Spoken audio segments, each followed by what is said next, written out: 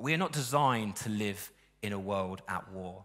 We know this in our very core, don't we? And Scripture gives us the most robust framework that any faith or philosophy can give us when we grapple with this disconnect that we experience. Again and again, I read Scripture and it precisely and profoundly describes my lived experience. It shouldn't surprise me then when Jesus says, I am the way, the truth, and the life.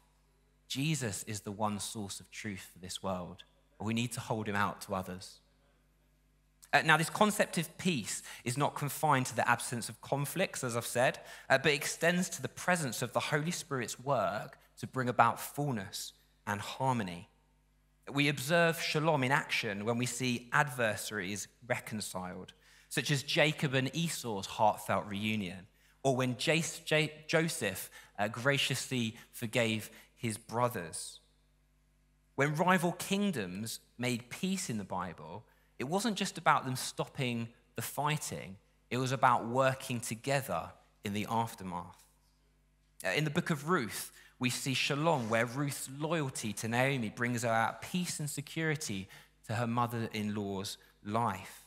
And ultimately, it leads to the restoration of the family line. Incredible. King David's Psalms frequently invoke the theme of peace as he yearns for God's shalom amidst turmoil and conflict. Psalm 34, verse 14 is a good example of this. Turn from evil and do good. Seek peace and pursue it. It's a call to actively pursue peace as a virtue.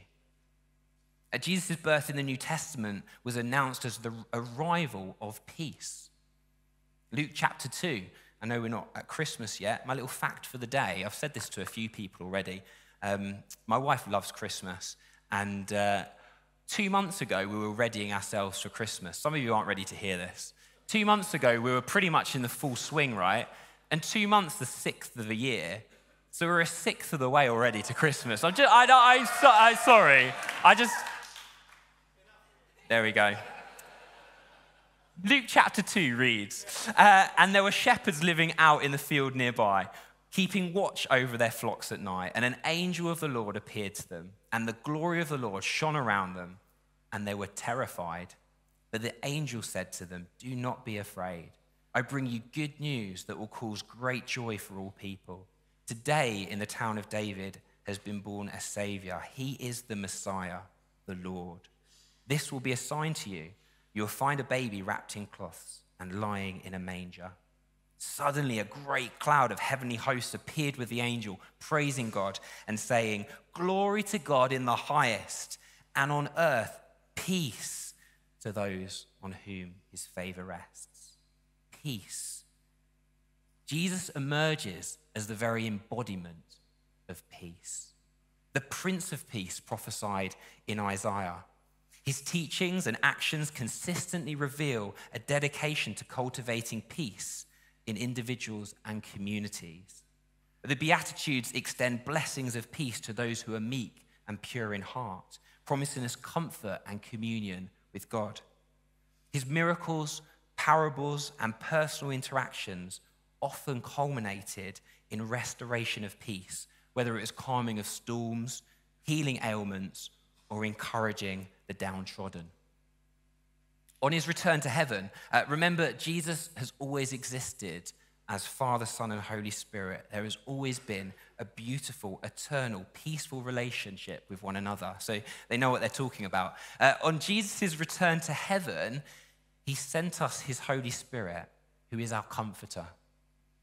The Holy Spirit works within our hearts to bring about peace. The presence of the Holy Spirit is transformative. He guides us and our church community towards a life marked with fruits of the Spirit: love, joy, peace, patience, kindness, goodness, faithfulness, gentleness, and self-control. The Apostle Paul's letters also contribute to our understanding of peace, as he encourages the Ephesians to maintain the unity through the Spirit in the bond of peace. Paul writes, as a prisoner for the Lord, then, I urge you to live a life worthy of the calling you have received. Be completely humble and gentle. Be patient, bearing with one another in love. Make every effort to keep the unity of the Spirit through the bond of peace. There is one body and one Spirit, just as you were called to one hope when you were called. One Lord, one faith, one baptism, one God and Father of all, who is over all and through all and in all. He makes every effort. He asks us to make every effort to keep the unity of the Spirit through the bond of peace. We see here that peace is not just a passive state, as I've already mentioned. It's the Holy Spirit enabling us for acts that unite us and reconcile us within the body of Christ. And finally, on our whistle-stop tour of peace in the Bible, we end up in Revelation 21. This is maybe one of my treasured sections of Scripture, looking towards what's to come. And it reads this: "Then I saw a new heaven and new earth, for the first heaven and first earth had passed away." I'm just going to pause there. The eternal space that we go to with God is a new heaven and new earth. And you've heard this and you've read this in Scripture. It's not floating on cloud type moment. We're inhabiting a new earth. And there's going to be things to do there. Maybe we'll invent things. Maybe we'll farm. Maybe we'll eat. Maybe we'll play sport. We don't know exactly, but it's going to be an incredible space that we're going to be in. And that's something to look forward to. Revelation 21 goes on to say, "I saw a holy city, the new Jerusalem, coming down out of heaven from God, prepared as a bride, beautifully dressed for her husband.